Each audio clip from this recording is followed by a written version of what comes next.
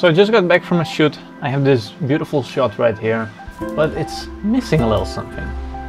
Now luckily there are a few ways we can add a little bit of depth in DaVinci Resolve. So here in the project I have a simple grade setup. A CST in that transforms it to airy white gamut, exposure, white balance, CST out to Cineon film log, and then one of Resolve's film LUTs. And we're going to be working after the final conversion. So the first thing I want to add is a little bit of blur on the edges. Just like an anamorphic lens, a little bit of stretch. So we're going to call it stretch. And we're going to apply a directional blur. We're going to put the angle to 0. Lower the blur strength. Then we're going to apply a circular mask. Make it very wide, way wider than the frame, but roughly the same height. Fade out the edges and make this roughly the same height. Then we're going to invert the mask. And then we can adjust this to be however strong we like, and then it adds a little bit of blur to the edges. So we can lower the blur amount. I think 0.2 looks about the best. And there we go. We added a slight little blur that you see up here in the trees, as well as down there in the grass. It adds a little bit of depth and takes away a little bit of detail in the front to draw our eye more towards the main character. Now I shot this on my Tamron 28-75, which is a modern lens. It already has a little bit of chromatic aberration and some other artifacts, but I want it to look a little bit more vintage. So what I'm going to do is I'm going to add a note before that real quick. Call it aberration.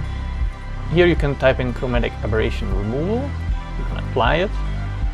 And then if we zoom in here, what you can do is pull this one all the way towards the right. And you'll see that on the edges there's a little bit of aberration going. You can do a little bit of the same with the yellow one, like that, to make it a little bit more interesting.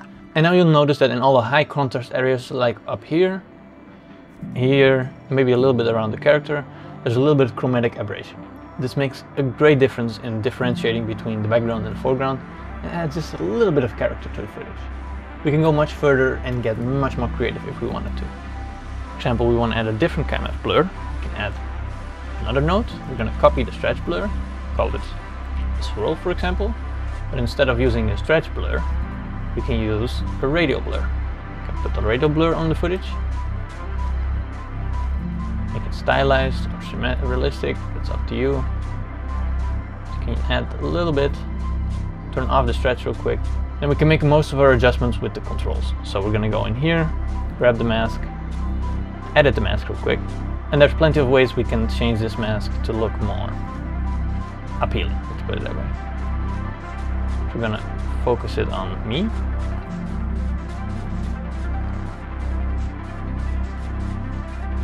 Much more blurred, and then we can lower the strength just a lot.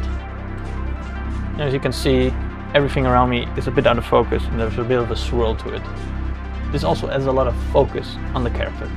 If that's what you want and you didn't get around to shooting in a wider aperture, there you go. And this is a more stylized effect that also stacks with the other one if you wanted to. As you can see, you now added a lot of depth to the footage, from going from something that's completely sharp to something that's a little bit more characterful. Of course, these are extreme examples and I don't recommend putting the settings this high, but if you need it for a dream sequence or something similar, it's very useful to know how to do it. Now, I highly recommend you just experiment with the types of blurs you have and make cool effects like this one, which is a zoom blur. You can create dozens of different effects in many different ways. So that was it for today. I hope you guys enjoyed. I hope you guys learned something.